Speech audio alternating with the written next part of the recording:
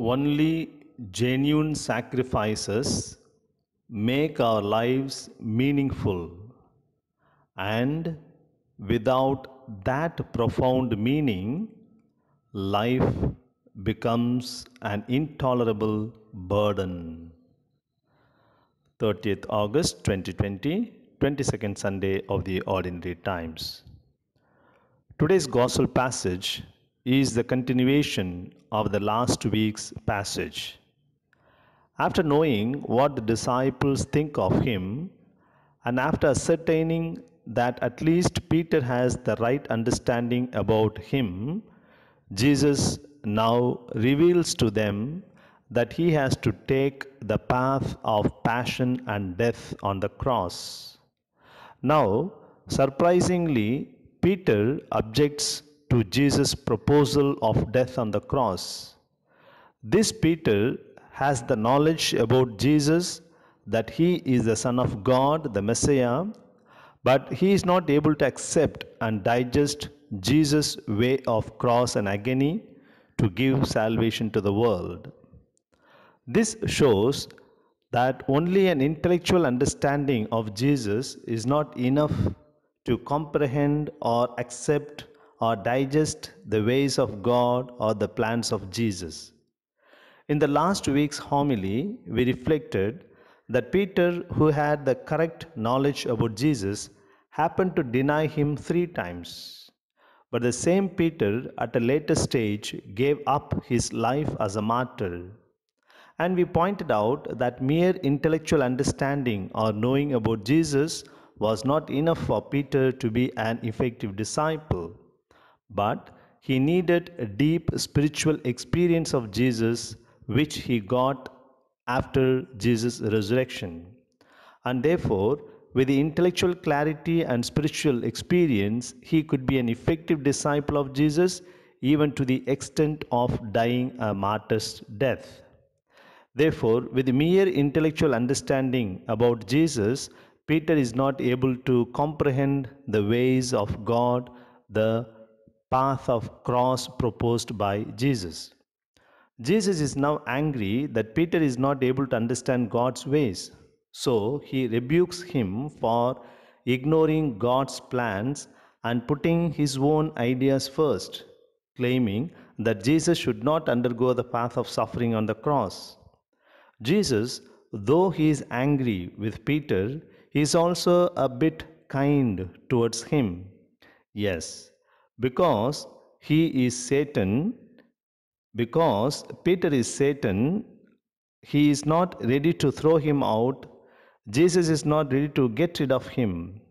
But Jesus is asking Peter to go behind him and follow his path of the cross. But when Jesus was tempted in the desert, at the end of his fasting and praying, he rebuked Satan there also, saying, "Away from me, Satan, for it is written, worship the Lord your God and serve him only." Matthew chapter 4, verse 10. But in today's passage, Jesus considers Peter as Satan, but still he says, "Get behind me, Satan." He is not telling Peter, "Go away from me, get away from me." No. This is one more occasion to show that Jesus manifests a great amount of emotional intelligence. Though he is angry with Peter, he is not telling him to go away from him. The emotional intelligence today is one of the few essential things that we lack in our lives. We have perhaps accumulated so much of cognitive intelligence with university degrees and loads of information, but we have very miserably failed in acquiring the emotional intelligence, and Jesus is becoming one beautiful example today. Sometimes in our life also, we may behave like Peter by not accepting God's plans and words. Rather, we try to put our own ideas and plans first. Often we are not having enough courage, faith, and wisdom to accept God's plans in our lives. Then Jesus will be also angry with us, as he was with Peter. Of course, his compassion will overcome his anger and he will tell us not to get away from him but to get behind him so that we may be able to follow him. Very often, God's ways and plans are not understandable to us. It does not make much sense to us. We raise the questions why? Why me? Why now? And why only to me? And so on. Often we think God is testing me all these sufferings and challenges. In fact, God does not give us the sufferings. Very often it is our own creation or others create for us. Further, how can we say that only we have lots of sufferings and we are tested more than others? This is not very logical because what do we know about the sufferings in the lives of the others? We don't know exactly what all pains and challenges they undergo in their own lives. When we don't know about their sufferings, how can we compare it with that of ours? Sometimes, when we suffer very much, when we think that we have lost all the strength to face the challenges, pains, and agony in our lives, even we will say, it would have been better for me had I not been born in this world. Again, this is also illogical complaint. If I were not born at all, then how can I say that it would have been better for me not to have been born? Because I am not there at all in the first place, right? Jesus says, for what will it profit a man if he gains the whole world and forfeits his life? Or what shall a man give in return for his life? These words of Jesus are very popular. In fact, these words attracted St. Francis Xavier so powerfully that he decided as a young professor to surrender to follow Jesus. It is said that in 1529, when St. Ignatius of Loyola met Francis, a bright and talented student and then professor in the college in Paris, with great dreams of worldly achievements and so on, Ignatius told him these words of Jesus: for what will profit a man if he gains the whole world and forfeits his life? He was going on reflecting upon these words, and finally, Xavier decided to become a priest and join with St. Ignatius to be a missionary. These words of Jesus have deeper implications today. One has to see one's life to be meaningful and purposeful. The most important thing in life is that it should have meaning and purpose. One may possess the whole world, but still that is not a guarantee that one finds meaning in life. Yes, one may possess lots of things like a big house, a luxury car, a big bank balance. One may have acquired many degrees, good job, and a fat salary. But in spite of all this, one may not still have any meaning and purpose in life. Of course, money and wealth are important in life, but that is not everything. When wealth is lost, nothing is lost because we can earn, borrow, or beg and get the money back. When health is lost, something is lost because one cannot regain the total perfect health. But when meaning in life is lost, everything is lost.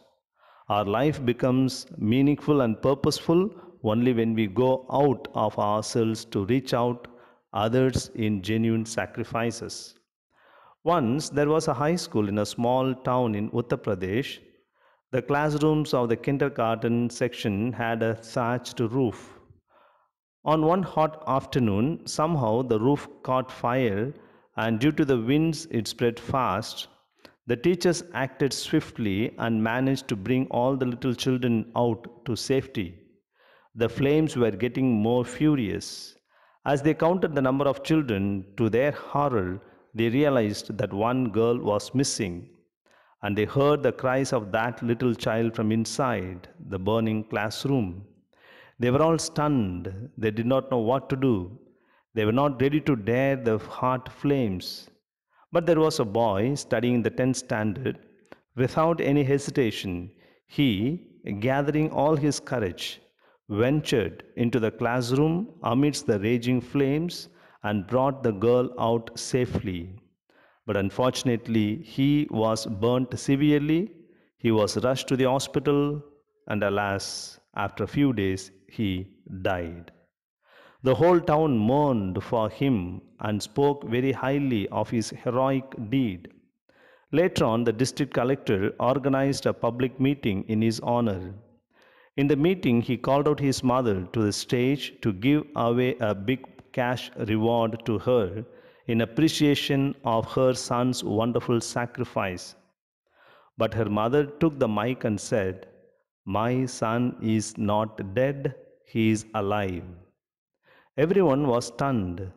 Then she continued, "Yes, before my son died, he donated his eyes, and today four people got his eyes. Since my son is still seeing the world, and my son is still living in and through the little girl that he saved, then how can I say he is dead? So kindly excuse me, I don't want the cash award. Please give it away to any charitable institution." And she came down from the stage with teary eyes and satisfied heart. Yes, that boy was living in and through his sacrifice that he made for the little girl.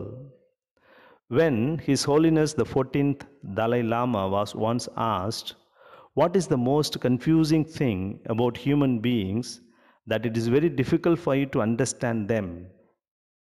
Then he quickly replied, "I cannot understand people because they sacrifice their health in order to make money. Then they spend all their money in order to regain their health. Then they are so anxious about the future that they don't enjoy the present.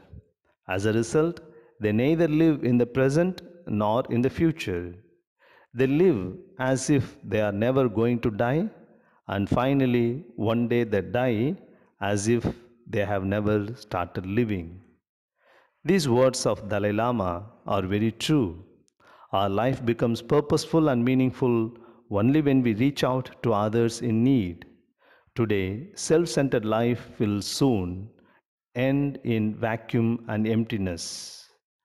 Pope Francis meaningfully said, "A river does not drink its water, a flower does not enjoy its own smell, a tree does not eat its fruits." So, nature teaches us a great lesson. The purpose of everything is to live for others. Similarly, we can realize that human beings are also created in such a way that they find meaning and purpose of their lives is achieved only when they go beyond themselves.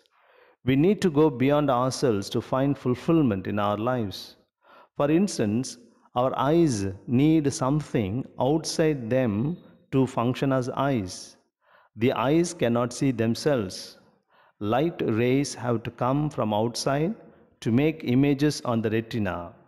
If no light rays from outside, they cannot function as eyes. Similarly, ears cannot hear themselves. There has to be a sound wave from outside entering the ears to function as ears. Otherwise, ears and pieces of leather both are same. As Viktor Frankl says, if one finds why to live, then one can manage any how. One may be in a total bondage externally, but still one can be certainly free to find meaning in one's life. If that meaning is available, she can find any how to live. This meaning is available only to the extent we are ready to make genuine sacrifices for the others. Therefore, let us try to find meaning and purpose in life, and that can be achieved only in reaching out to others in genuine sacrifices. Let us think about it today.